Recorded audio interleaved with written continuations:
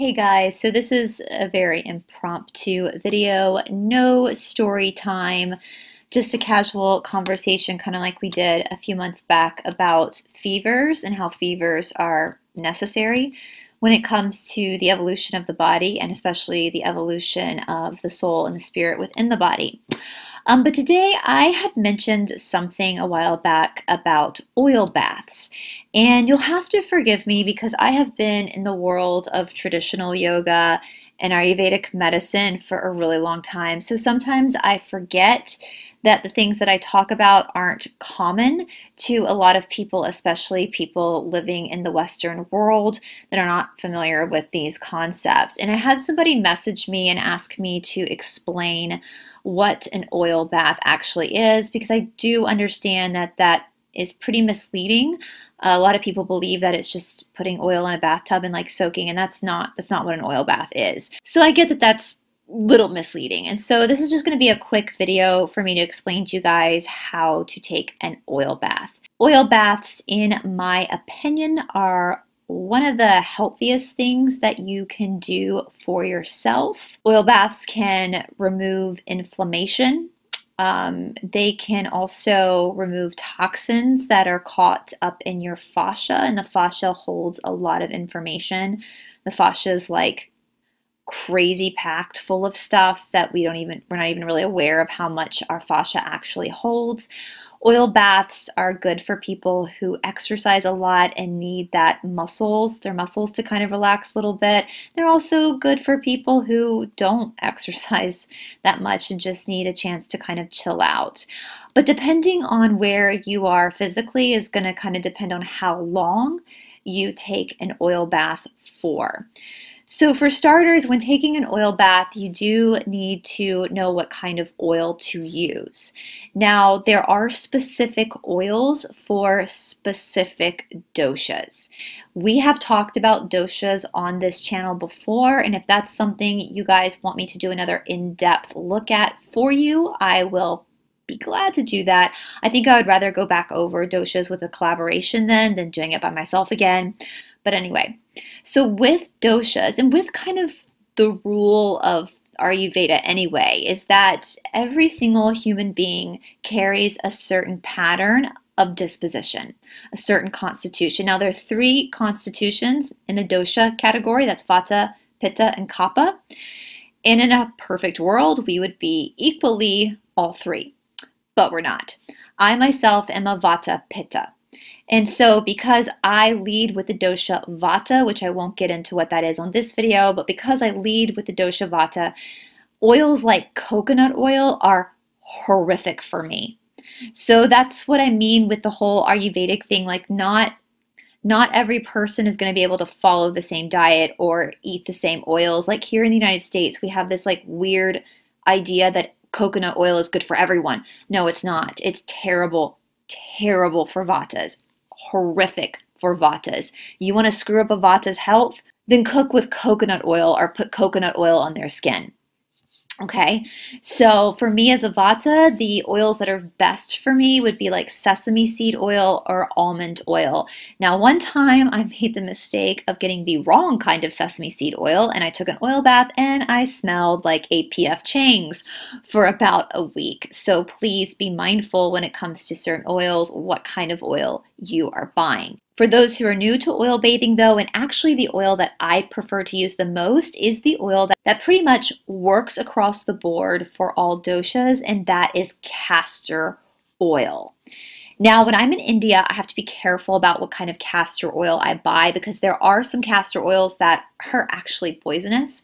So you have to be really, really careful, although I do prefer getting castor oil from India because it's better quality. And so usually when I go to India, I come back with a lot of oil, a lot of castor oil specifically for oil baths. Now here in the United States or in other modern Western countries, they might not even sell the poisonous castor oil. For example, if I go to Whole Foods, in Whole Foods they have that like yoga section, you can find castor oil specifically for oil baths, and it's really, really light. It's very clear. It's not the real potent, but that's pretty much what you're going to find here in America. And it works, especially if you're new to oil bathing. It'll still work. It's just not as potent as what you're going to get in India. So with oil bathing, There's two ways that you can take an oil bath. One is that you do it yourself, which is what I do when I'm here in the United States. And the other is to go to an Ayurvedic clinic where they will administer the bath for you. When I am in India, I do go to the Ayurvedic clinic and I allow them to administer the oil bath for me because it is more beneficial. It's about a 2-hour experience. You can really relax while they're doing that. You end in like a steam room, which you can create in your house as well, which we're going to talk about. But here in the United States, I do administer it on myself. I could probably give somebody an oil bath at this point because I know how to do it, but I've never actually given anybody an oil bath before, just myself. So what I do with an oil bath, so in your bathroom, everybody's got like old towels and sheets that they don't mind getting messy because oil baths are pretty messy. So lay a bunch of towels down on your bathroom floor. Now, if you're new to oil bathing, and especially if you're someone who doesn't exercise and kind of lives a sedentary life, you might only want to oil bathe for about 10 to 15 minutes. If you are not new to oil bathing, and if you have some good autonomy, if you understand your body, especially if you exercise a lot, you might be able to handle the full 60 to 90 minute experience of oil bathing. I do 60 to 90 minutes, and it's intense. Like, it gets intense, which I'll explain why it gets intense. So what you're going to do is you're going to lay a bunch of towels on your bathroom floor. And if you are administering the oil bath to yourself, just know that you're going to be stuck in your bathroom for 15 minutes to 90 minutes. So plan accordingly. If you want to watch YouTube, you can bring your laptop in there with you. I would suggest setting up your player first before you administer the oil because your hands will be very oily. Or you can light some candles, dim the light, and maybe listen to some chanting music or go into meditation, whatever floats your boat for this experience. So once you've got yourself set up and you're in your bathroom, you're going to take all of your clothes off. Yes, all of your clothes. Get naked. All right. And then you're going to take your castor oil. Now, I typically will heat my castor oil up on the stove before I administer it because I don't do cold very well. So I always want the castor oil to be a little bit warm when it goes on my skin. And I'll have my bowl of castor oil, and then I'll just basically lather my body up in castor oil. Now, the thing about your hair, if you are in India and someone is giving you the oil bath themselves, they are going to rub it into your scalp. So it is going to get into your hair. When I'm by myself, I just pull my hair back and I don't even touch my scalp because castor oil is a bitch to get out of your hair. Your hair is going to take forever to get that thing out of your hair, and I'm a little too vain to be walking around for a week with oil in my hair. So just know that going forward. If you are someone that can handle like coconut oil, if you're kapha based and you can handle a coconut oil bath, and the coconut oil is good for the hair and it's easy to come out, but just be aware of that.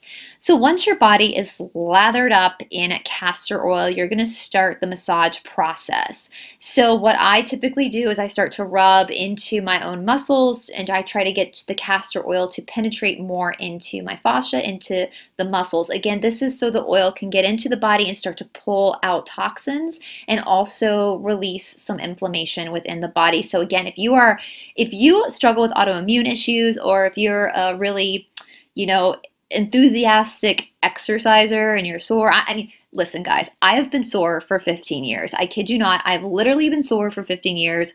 So I get it. You're constantly wanting to kind of release those muscles. You want to rub into the pectoral muscles, the neck. For me, the back of the neck is a big one. I tend to carry a lot of tension in the back of my neck, and I do a lot of foot behind the head postures, which can over time start to kind of tweak your neck a little bit. So I want to get those muscles to kind of relax with the castor oil in the back of my neck. If you have lower back issues, rubbing into the lower back, the glutes are a big muscle you're going to want to work into.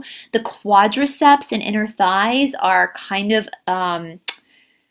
they're a potent zone.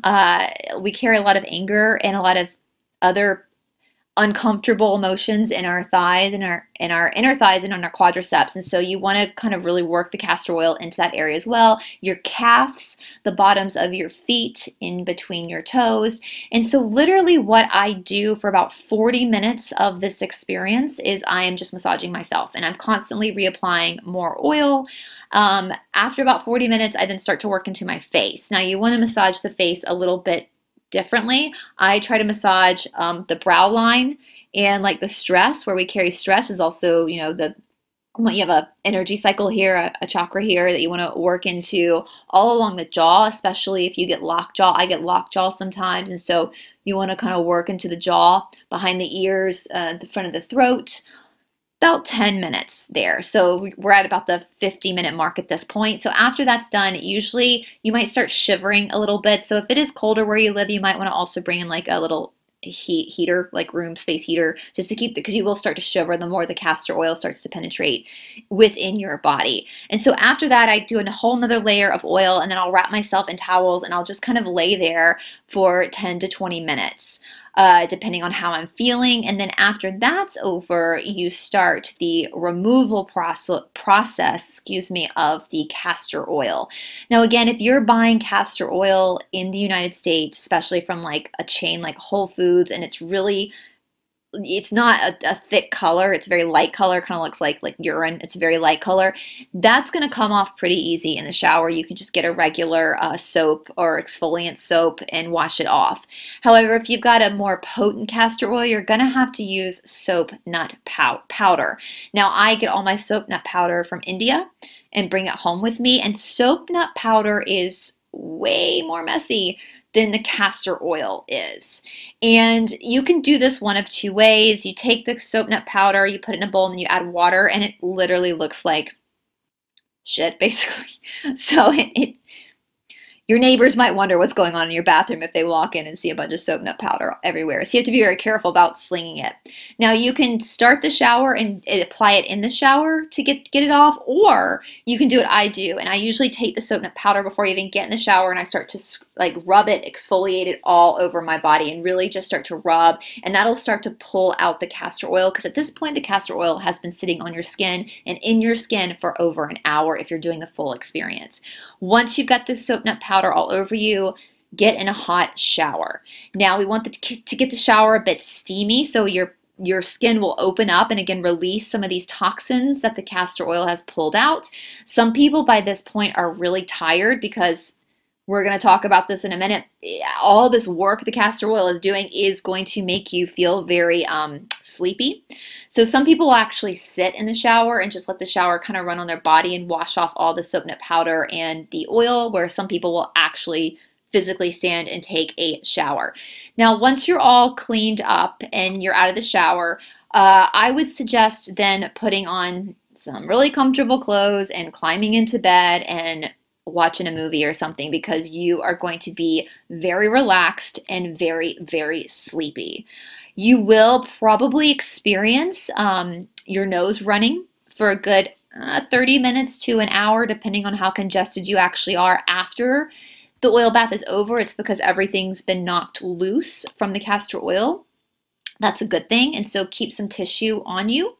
Now, traditionally in India, the way we work our oil baths is we do our practice from Sunday to Friday. So it's 6 days a week of intense practice, and then Saturday morning is the day that we observe rest. So in traditional yoga, you legit observe the Sabbath as a day of rest. Now, what traditionally you would do then is on Saturday morning, you would take your oil bath in the morning. However, as I said, if you are like me and you want to actually do things on your day off, like, you know, go to the park, see your friends, get out in nature, not a good idea to take the oil bath first thing in the morning. So for me, what I do when I do oil baths, we typically want to do them at least once a week. Here in the United States, I'm not as diligent as I am in India. What I typically do, though, is I do the oil bath on Friday night. And I do it right before I go to bed, because you will have the deepest sleep after you've taken your oil bath. For me, I'm not much of a sleeper. I'm Vata. We're not much of sleepers. I can go like 6 hours a night on sleep and be totally fine, no naps. But the last time I took an oil bath, for example, I slept straight for 13 hours after the oil bath.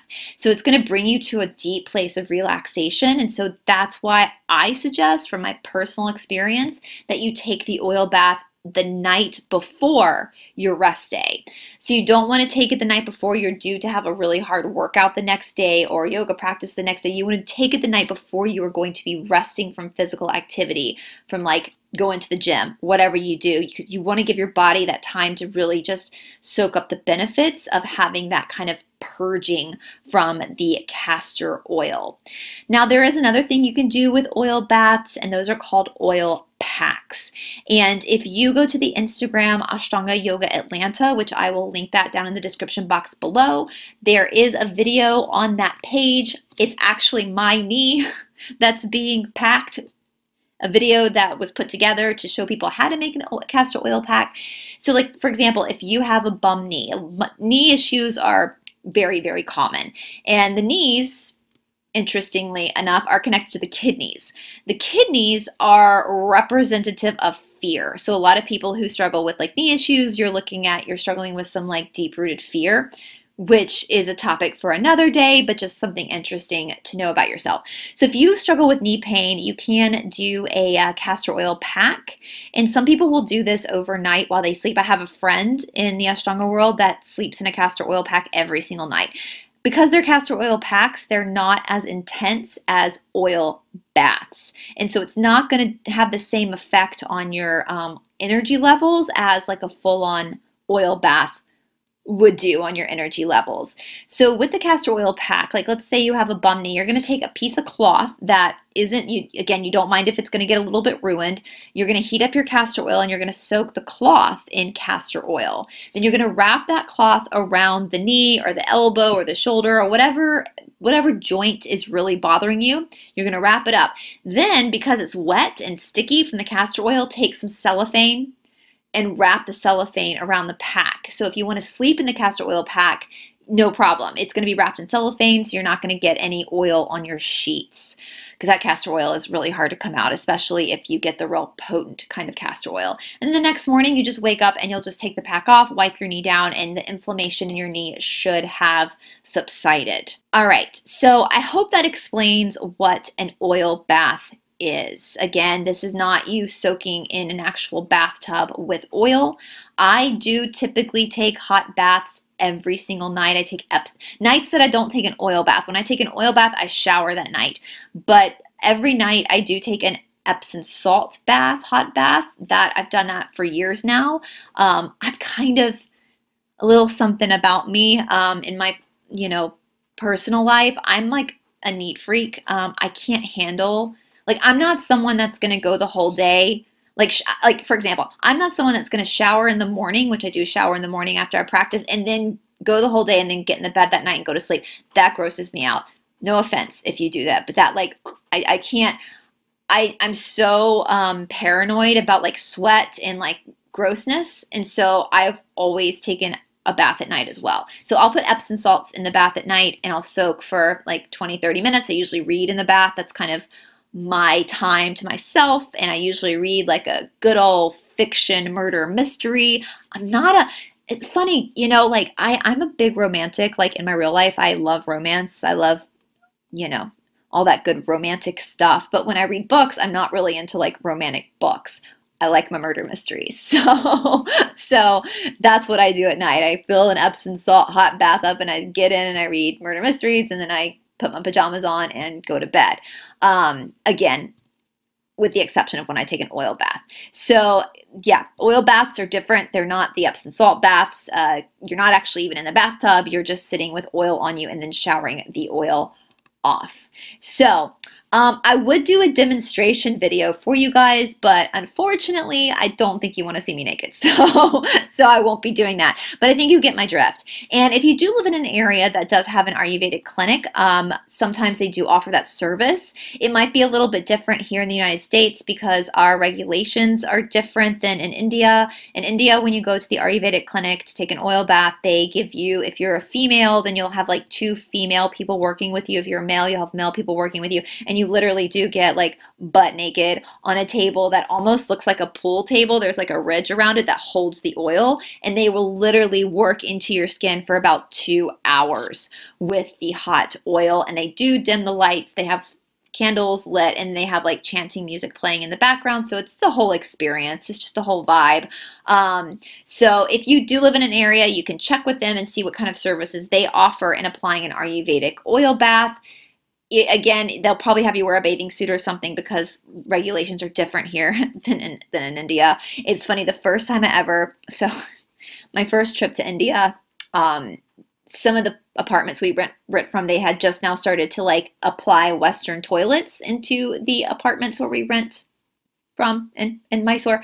And I'm definitely a Western toilet type of girl. I don't like squatting. So I was super excited to have a Western toilet, but it wasn't working half the time. It was like, you know, little iffy there. And when I had my first professional oil bath done at the Ayurvedic clinic, they had this like steam box in the room, and they put me in the steam box, and I was sitting there thinking, my toilet doesn't even work half the time, and here this like damn steam box is working in this Ayurvedic clinic. So anyway, it was kind of comical. And you definitely, if you're going to an Ayurvedic clinic in India, you can't be shy because they're going to get you naked. You're going to be completely naked, but it's going to be people of your same gender that are doing the service for you. So yeah, but you can't be shy about that because you're just going to be completely on the table nude. Anyway, guys, so that's oil bathing, and I hope that's clear. Again, sometimes I do talk about this Ayurvedic stuff and I forget that it's not common knowledge to a lot of people who aren't familiar with this this science. So if you have any other questions, if I mentioned something, just message me or leave a comment below, and I'll shoot another video to explain in more detail how to do these certain things. Again, oil bathing is one of the best things you can do for yourself. I love taking oil baths. It just makes you feel so good, and the next day you're just so freaking rested. So if you are really stressed out right now, because trust me, I think we all are really stressed out right now. If I'm going to be honest with you guys, I like wanted to punch a wall the other day. I'm so fed up with everything that's going on. I'm ready for the plug to be pulled on this because enough is enough at this point. So I know we're all kind of feeling that sense of like frustration. And so unfortunately, there's not anything we can do. We're all stuck in our countries. We can't do anything if we don't have, you know. So, you know, this might give you something to do, and it'll help you relax. And it's a new thing for people to understand and learn. And I do think that Ayurvedic medicine will be really important in the future because it is really based on the individual person, which is something that we absolutely need. It's not a one-size-fits-all when it comes to your health. And health, like your body, is a constantly moving, changing, and evolving thing. And Ayurvedic medicine is really good at recognizing that and trying to work with the natural changes of your body. So once again, if you need further explanation, just leave me a comment down below and I'll try to help you go even deeper into understanding oil baths. And somebody asked me about doing another Q&A. We haven't done one in a few months now. So if you want to do another Q&A, if you have any questions you want to ask me, go ahead and just ask them in the comment section below and I'll collect them, and we can maybe do a Q&A later on. They can be any questions you want to ask. It can be regarding any of the topics we've covered on this channel, or yoga, or Ayurvedic stuff, or just anything that you want to ask, you can ask, and we'll do that. We'll go through those questions. So anyway, guys, I hope that you're having a wonderful day, and tomorrow we'll be reading through the Yoga Sutras again. I will not be on David's channel today because David is out of town right now. So I will be back on the Dark Outpost next week. All right, guys, have a wonderful day, and I will talk to you soon. Bye.